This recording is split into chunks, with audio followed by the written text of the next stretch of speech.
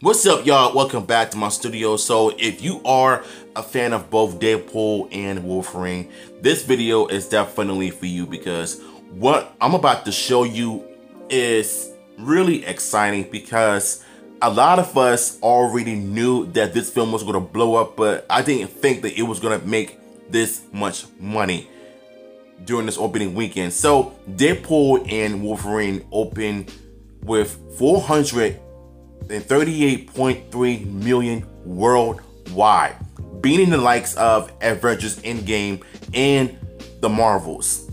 Now, ever since this news came out, everybody on Twitter, especially the Marvel fans, were really upset about this news because they think that their movie is way better than Deadpool and Wolverine. And to be honest with you, I did not really like the Marvels because even though I appreciate the Beast cameo from the X-Men, setting up the theatrical debut of the X-Men in the MCU.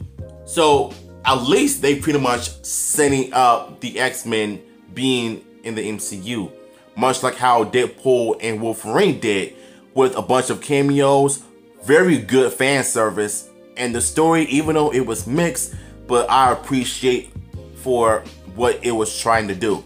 Not only that, but James Gunn took the time on Twitter to even congratulate both Ryan Reynolds and Hugh Jackman.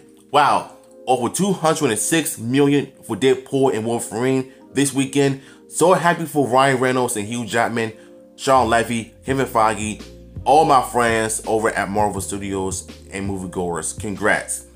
And that's where it should be about. Nothing but love and support and respect for one another. Like, if you like DC, go for it. If you love Marvel, go for it. But we shouldn't be fighting of which franchise is better.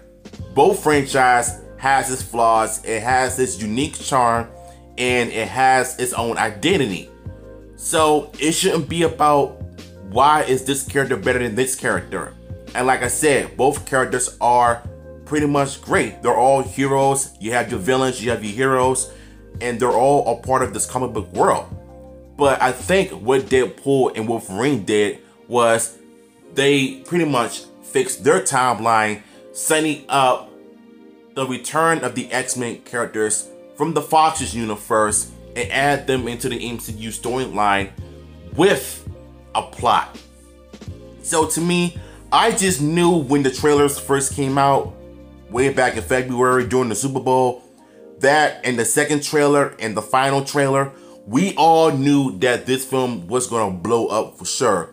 And just like we predicted it, just like I predicted it, because with all of the cameos and the returning characters from the Fox's universe, they were all done perfectly in Deadpool and Wolverine. They gave, they gave them so much to do.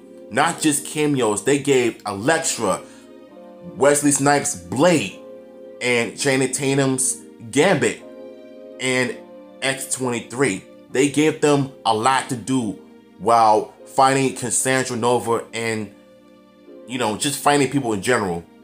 And at the end of the day, I'm just glad that Deadpool and Wolverine were able to make that much money in the box office, just like I knew they would. And they pretty much saved the MCU, in my honest opinion. So what are your thoughts on this news? Are you excited about this? Let me know in the comments down below.